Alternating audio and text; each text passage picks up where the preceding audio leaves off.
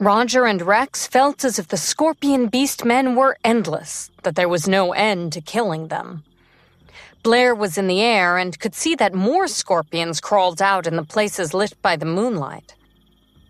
The situation was precarious enough, but a gush of black spring shot up from the sand, frightening Blair. Upon closer look, she realized that it wasn't spring, but more wild scorpions. There were so many of them that they piled together and resembled a spring. The densely packed, menacing black dots could kill someone with trypophobia. As the scorpions gushed out, a black scorpion of an even greater size revealed himself. Small scorpions were crawling all over his body like maggots. Blair recognized him right away. St. Jameson! Blair's countenance instantly turned pale as a ghost. Was he out to finish them all with this formation? Cool? Miles didn't understand. Although he also felt that the big scorpion was very strong, both Rex and Roger were four-striped beastmen, so there shouldn't be a need for them to be so terrified.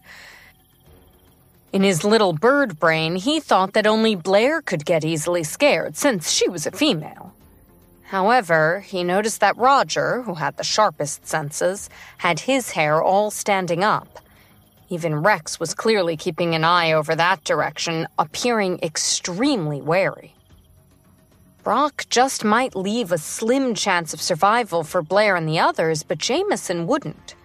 He brought along even more scorpion beastmen and wild scorpions, clearly not intending to leave them any chances of survival. Blair looked at the densely packed black dots on the sand and shouted loudly, "Roger! Rex, run quickly! Don't get surrounded!" If that were to happen, they wouldn't be able to escape, even if they wished to. Roger and Rex had their sentimental attachments and feared death. When they saw that the situation wasn't right, they immediately fled. Blair heaved a sigh of relief. Very soon, Lucius and Stephen were surrounded by the scorpion beastmen. She started to worry for them as well. How was the defense of this mystery guy? He must be a scorpion beastman, right? He should be like Stephen, unafraid of being stung by wild scorpions, right? However, the wild scorpions weren't that important. The most dangerous one was the alpha, Jameson. He was crawling toward them. "Look out! Jameson is here!"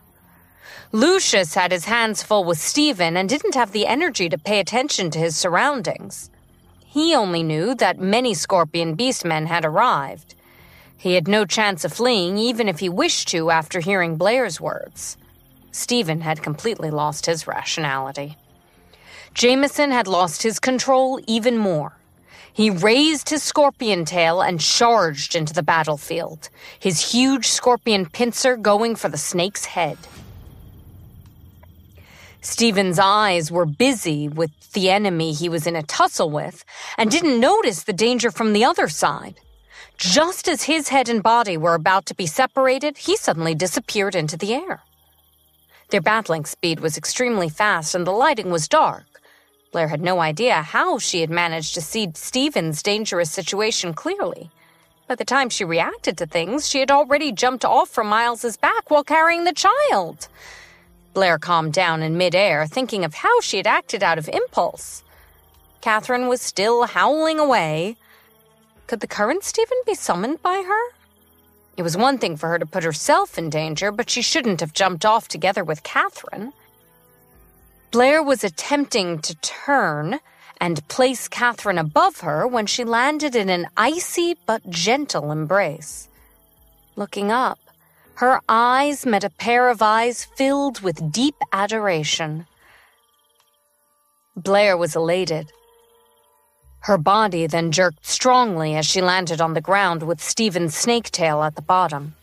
Thankfully, Miles hadn't flown too high. This height couldn't hurt Stephen.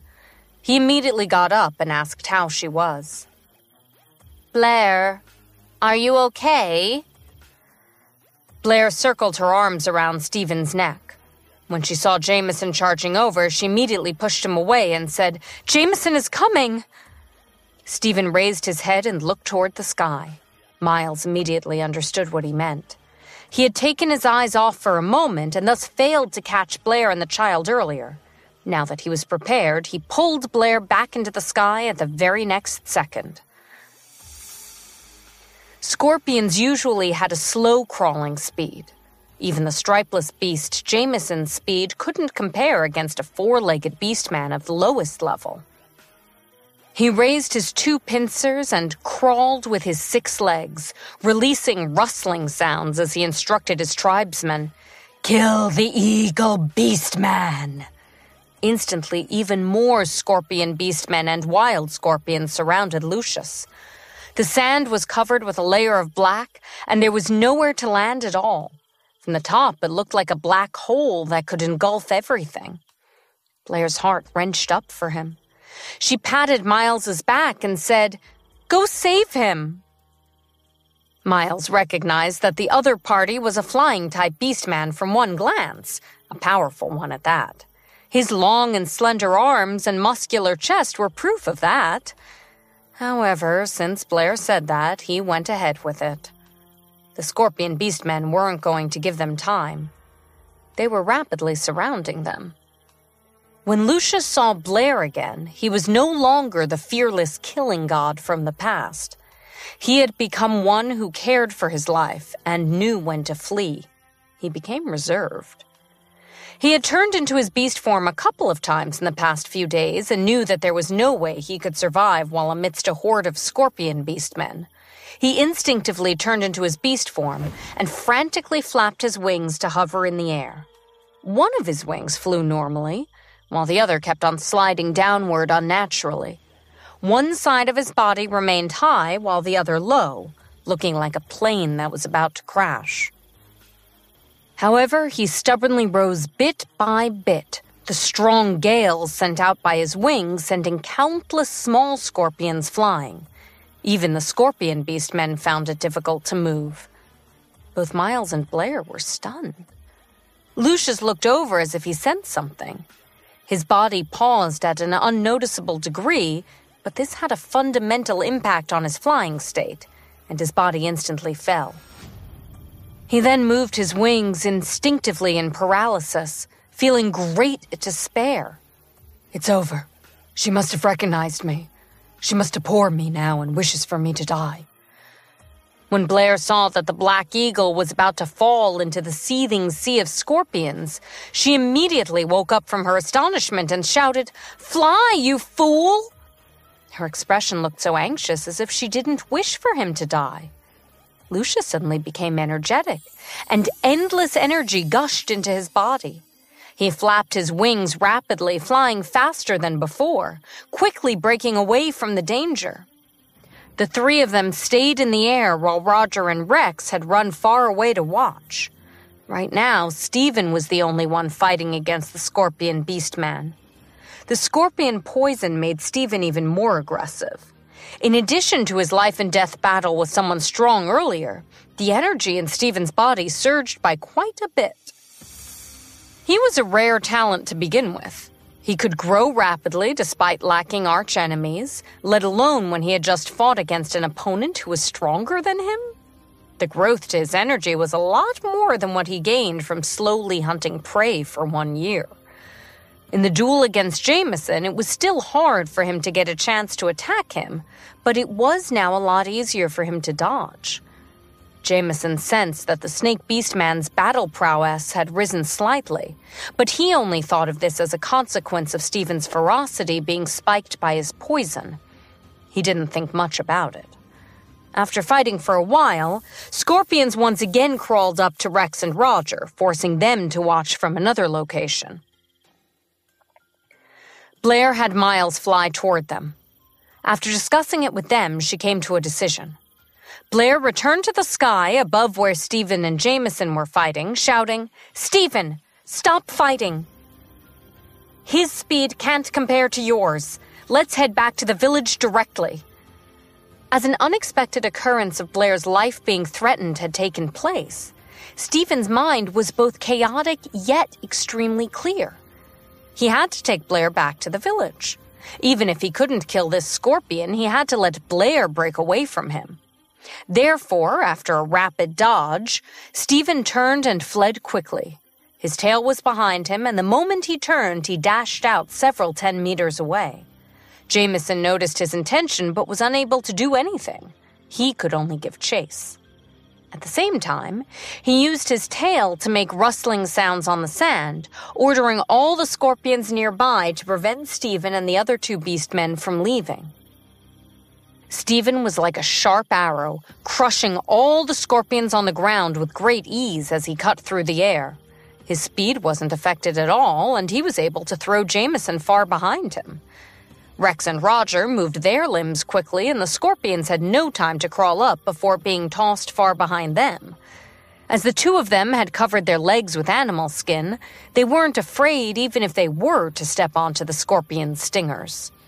Miles and Blair were left at the very back, only feeling assured after watching everyone leaving. They were about to leave when Blair looked toward Lucius, who was resting on top of a short tree, almost integrating into one with the shadows of the leaves. That bird figure seemed to hide even deeper into the leaves' shadows. If it wasn't because Blair had seen him earlier, she might not have been able to notice him.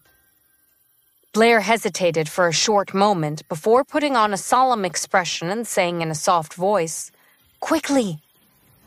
That short tree shook intensely, and the leaves produced rustling sounds. Blair watched on strangely, then saw a black figure flying over unsteadily. She then understood. It must be the sounds he made when he was about to fly. Lucius's mind and even his body were all in a dazed state. When he heard Blair talking to him, he almost fell off the tree. Without even thinking, his body had flown out per her instructions. He was like a marionette, making various movements as if he were being controlled by strings. In about over an hour, Jameson had already been thrown out of sight behind them. However, he was still using infrasound that Blair was unable to hear to give out commands.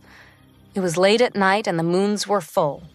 The sand was illuminated brightly, and small scorpions could be seen attacking recklessly occasionally, looking like Stephen when he had been poisoned by scorpion venom. Catherine's crying finally stopped. Blair cradled her to sleep and started to feel sleepy again. Worried that she might drop Catherine if she were to fall asleep, she got Miles to land for a moment and then wrapped Miles with animal skin, making something like a sandbag for him to hold with his feet. She then climbed onto his back and slept in peace. Blair felt like she had only closed her eyes when she was woken up by the heat of the sun. She opened her eyes and saw that everyone was still rushing on their way. Stephen had turned his upper body into his human form and was carrying Catherine. He sharply noticed Blair's gaze and immediately raised his head, meeting her gaze and smiling gently. Blair said in elation, "Stephen, have you recovered?" Stephen's voice wasn't loud, but it mysteriously reached her ears very clearly. His gentle voice was like a feather that was light as a snowflake, lightly brushing against her ear canals. Blair's face heated up and she smiled shyly, then hid her head under the animal skin coat to avoid the sun. Thinking about it, it was a good thing that the scorpion beastmen had attacked Stephen when he was at his weakest. Otherwise, he'd still be fighting until he killed every last one of them.